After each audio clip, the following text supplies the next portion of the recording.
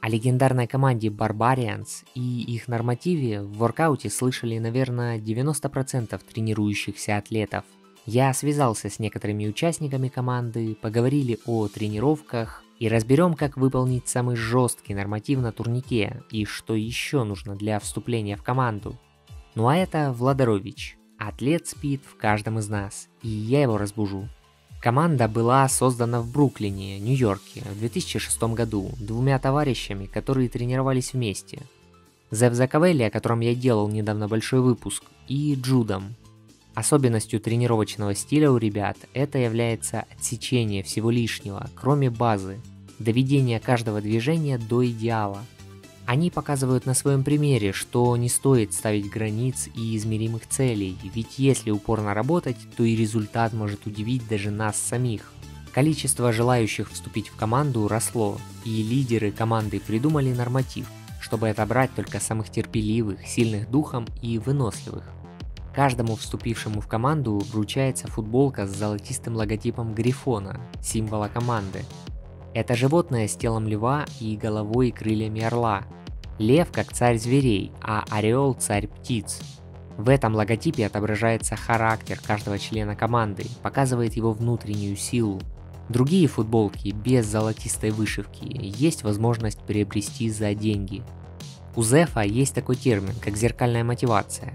Когда Даша Чипига из Украины настолько сильно увлеклась воркаутом и командой, Зеф вдохновился и придумал женский норматив, который девочка успешно сдала за 5 минут 47 секунд.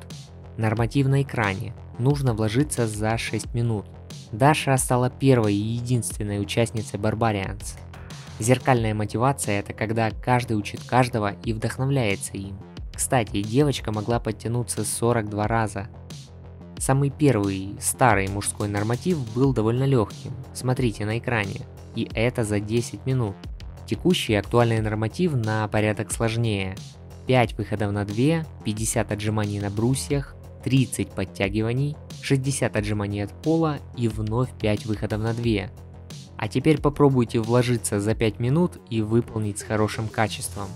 Во время упражнения нельзя слазить со снаряда, руки разгибаются полностью и минимум раскачек. Последовательность не меняем. Дальше по сюжету детально разберем, как его натренировать и пошаговые действия для вступления в команду. Начать готовиться к этому нормативу команды Bar Barians можно уже сейчас. Когда я только начинал тренироваться, у меня в квартире были турник и брусья, где я регулярно делал базу.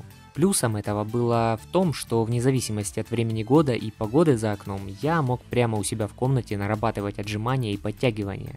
Предлагаю и вам обзавестись турником и брусьями. Повесить их можно даже на съемной квартире или в общаге, если договориться. Давайте, например, посмотрим на e-каталог, какие модели оборудования бывают. Проверяем, чтобы правильно определила наш регион. И в поиске вбиваем турник 3 в 1. Справа в параметрах поставим приемлемую цену. По типу конструкции смотрите сами. У меня это были отдельные варианты, но по установке проще комплекты. И жмем на кнопку «Подобрать». Так, тут каждую из моделей можно посмотреть детально, кликнув на фото или узнать подробные характеристики и отзывы других, зайдя на страничку. Обратите внимание на форму рукояток. В тренировках для прогресса вам нужно варьировать разные типы хвата. Вот в таких моделях есть дополнительное разнообразие для хвата. Удобно, что тут на e-каталог можно сравнить понравившиеся модели на одной странице.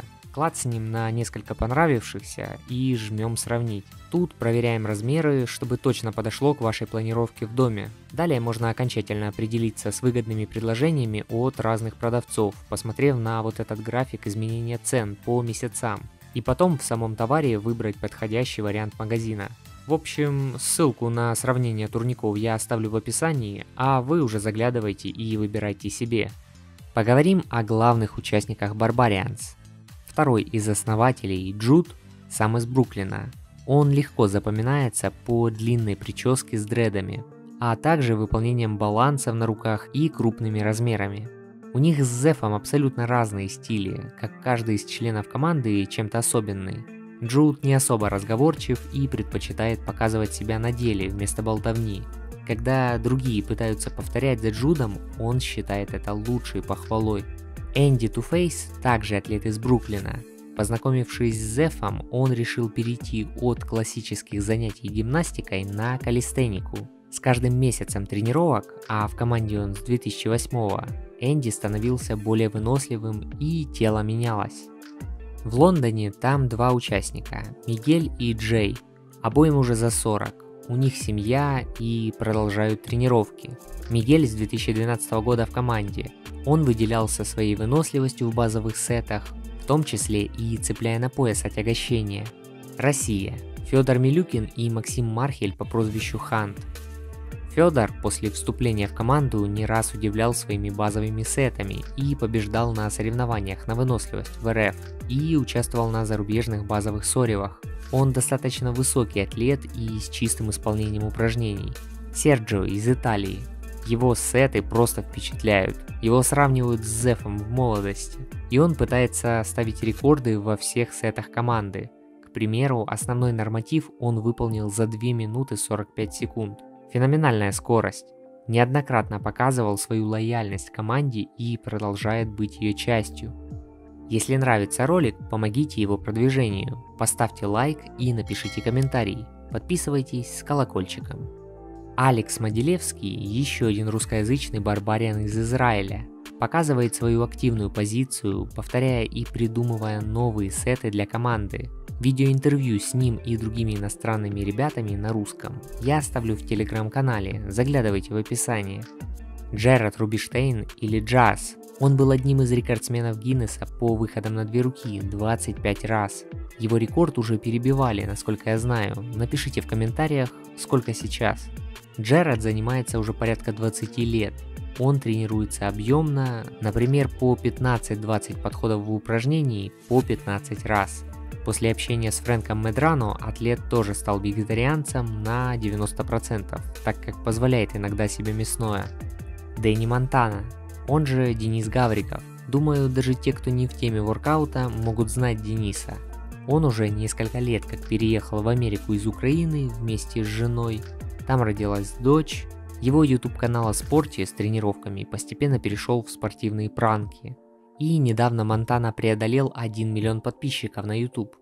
Когда я только начинал тренировки в 2011-м, Денис был одним из примеров для меня. Он устанавливал рекорд в 19 выходов с лентой 55 сантиметров в 2013 году, а судил тогда сам Зеф.